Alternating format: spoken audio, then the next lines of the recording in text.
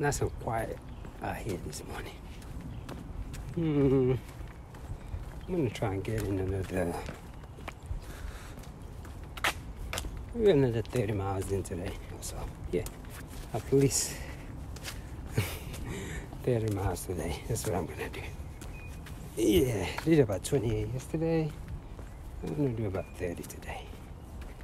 You know, so yeah, I'm out here. It's quiet in nature, as you can see. It's real quiet. I'm just listening to these birds. Just, making noise and doing what birds do. So I'm just out here, just listening to nature, and a lot of these noises is because these things are trying to warn me that warm weather's on its way to me, which believe it or not, that's why we've been going up and down with the weather lately. So I'm still a little grouchy too, sleepy. I'm just warming up, so I've got like about maybe like 19 more miles to go. This is mile 11 or so, whatever I want to call it.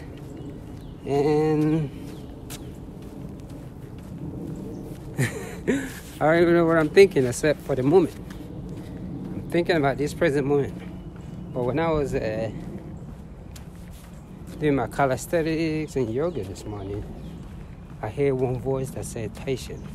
Patient really means I need to slow down with the push-ups, the way I breathe, the way I tone my body, and even slow down while I'm running. So I'm thinking, wow, the whole essence of this. Let me see if I could see this. I'm fine. All is well. So the whole essence of this is to be able to slow down and feel the breath. All is well, all is well. I'm just out here doing my daily little routine. Today I'm gonna do about 30 miles. And I'm just enjoying this nature, just breathing and thinking. So yeah, today I can't even say what emotion it is, but it's just it's just one of those days where just finding that peace. So yesterday I think I had around 28 miles yesterday. And how you doing?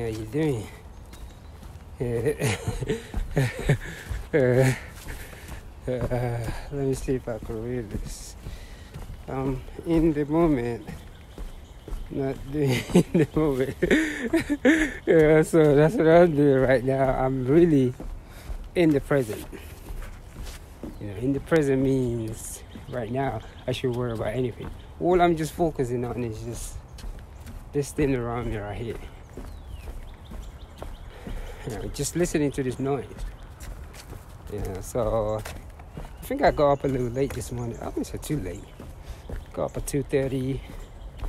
I have to prepare myself mentally, stand still, stretch and all that. So yeah. So it's pretty much just to slow things down and just be observant about what is around you.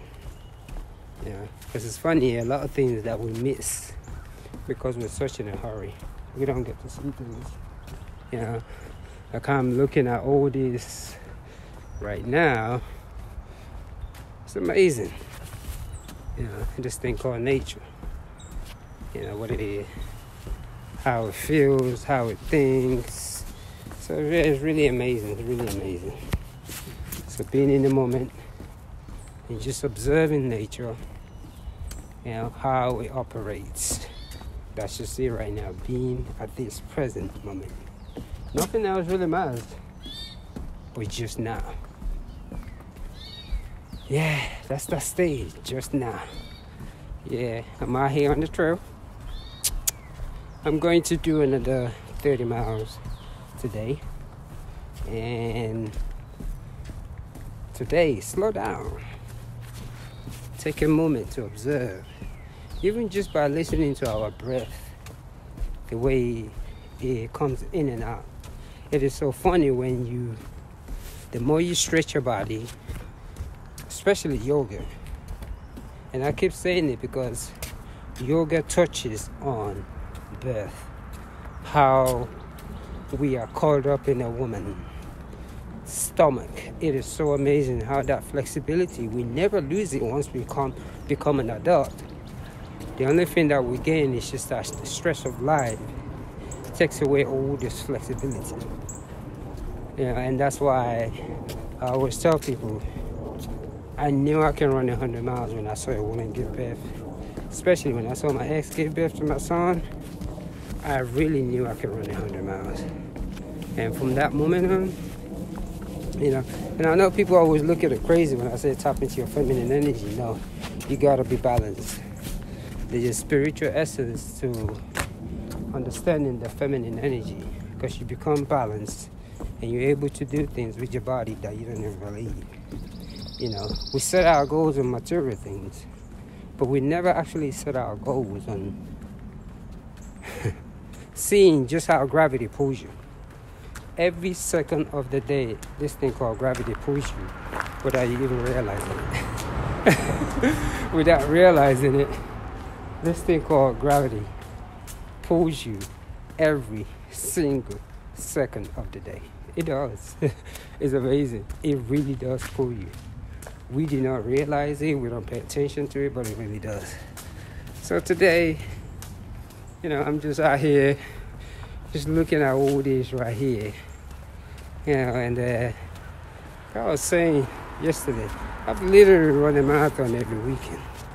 I mean, running 26 miles, it's not even a big deal, And I see how people make a big deal out of it. And I was like, if a woman can push out a baby, trust me, 26 miles, 100 miles, lifting weight, doing all these things, it is just, it can't compare to it.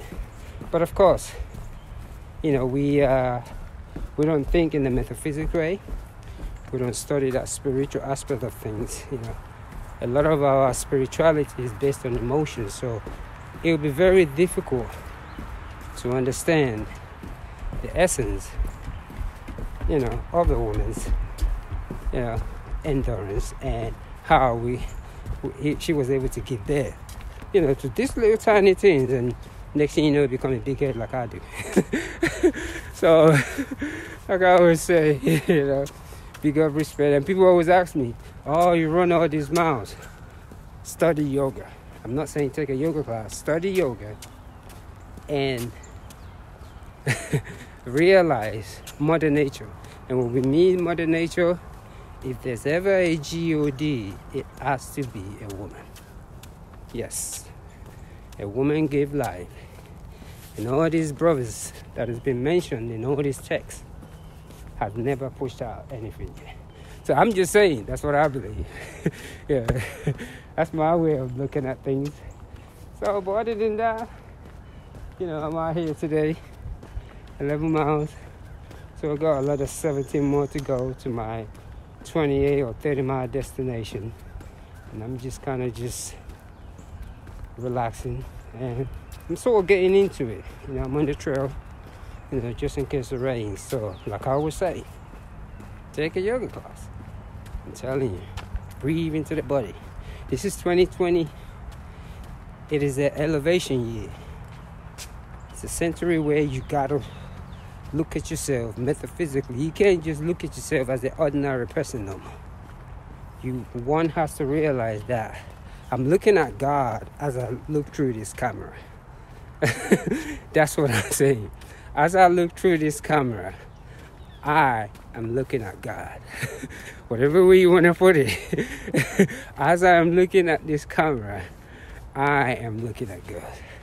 So let me go ahead, finish this easy 30-mile run. You know, because a marathon these days is just like a warm-up. And it's not a show-off. It's just when you begin to meditate, 26 miles is not really a big deal. Yes. The only reason why 26 miles is a big deal is because of our ego. But when you take the ego out of it, running 26 miles every weekend, it's not really a big deal. Anyway, see you tomorrow. This is going to be my last, long run. On the weekends like this, I do about 60 miles within the weekend. But eventually, I want to start being able to do 100 miles on Saturdays and Sundays, like do 50 Saturday, 50 Sunday. So as you can see, gradually I'm building up. So I'm stuck within that 31 day, 30 the other day. But, by the summertime, and that's the thing about, especially when it comes to endurance running, it means you're studying everything. You read, you meditate. So I'm going to leave it like that. Let me enjoy this weather, be in this moment. So take a yoga class. Yeah, seriously. Yeah. Because yesterday I was out here for another 7 hours, today another 7. Take a yoga class. This is not a book that's written. This is me. You're looking at me right now. Take a yoga class. Breathe into the body. Watch what you eat and watch what chemicals you put in your body. Till next time, let me finish this 30 miles for today. And one love.